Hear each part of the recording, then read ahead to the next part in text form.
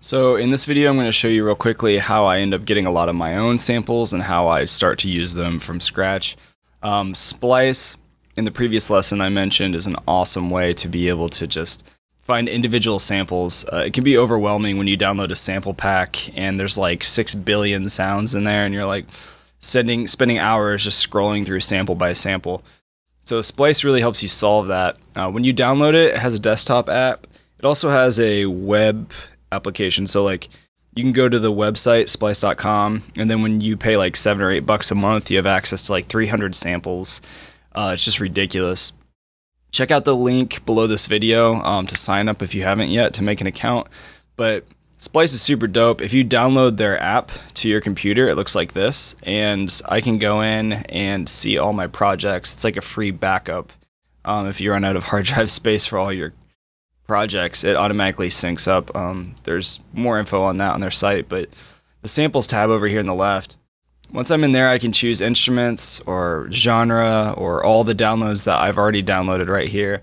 I'm going to choose instruments, and maybe I'm looking for a drum sound. Now over here on the right, I can choose if I want a full like 4-bar loop or 8 bars usually, and I can choose one shot, so this is like just a kick drum or a snare, just one hit.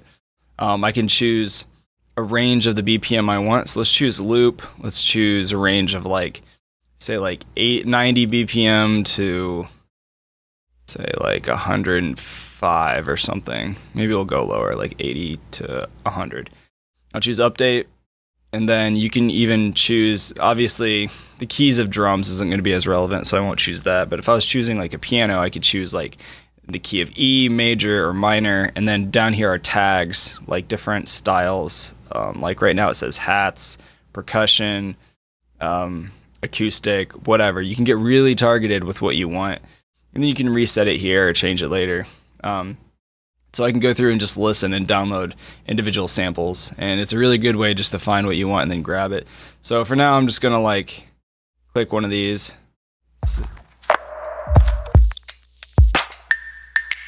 Maybe let's go down here.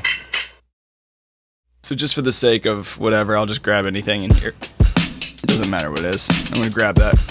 If I drag that, I'm going to drop that into Ableton's session view on this audio clip. And then I'll just hit play. And you'll notice once you drop it in, it'll change Ableton's tempo to whatever the original recording of that sample, what it was. That's only if you drop in a new sample into a new project. If you already have a project with stuff going on, it's not going to change that, which is kind of tight. So then I can go back in here and say maybe I want like a melody. So I'll grab instruments, maybe I'll choose keys, and I'll choose like C# minor. And I could choose a Rhodes. I love a Rhodes piano sound.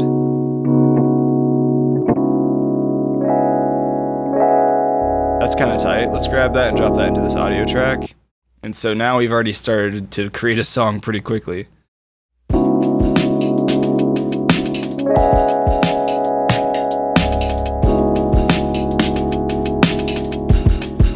And to take it one step further, if I create a simpler, so let's go into Ableton's instruments and grab a simpler, I'll drop that into here. I can take this exact sound and drop it straight into here. And then you'll see later in this course, you'll see a video on how to use the simpler and different tips and tricks and hacks. So just hang on. As you go throughout this course, you will get deeper into the simpler and what that looks like. But right now, I can just focus in on a certain hit or a certain note by using this marker. And then I can go in and say, hey, I want to like just focus on playing back, say, maybe just this note. So now I can use the keyboard, and now I can actually start playing back this note.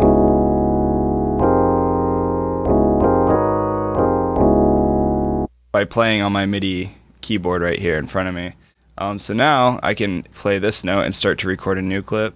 1, 2, 3, 4.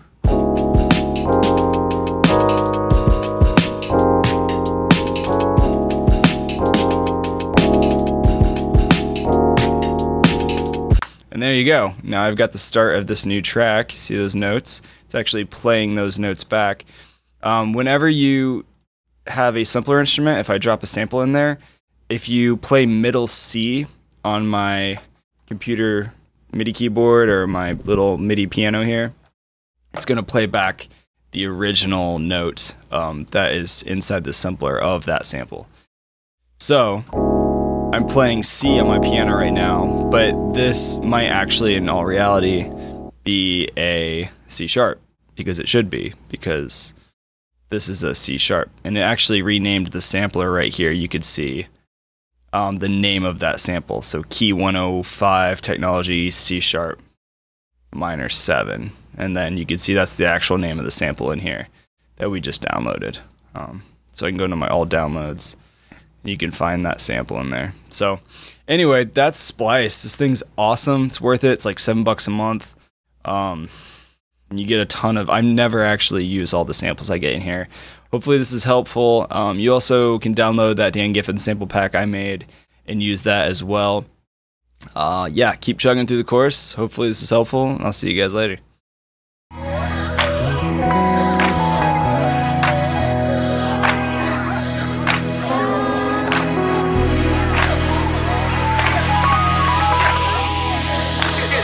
Sounds of this fucking sound.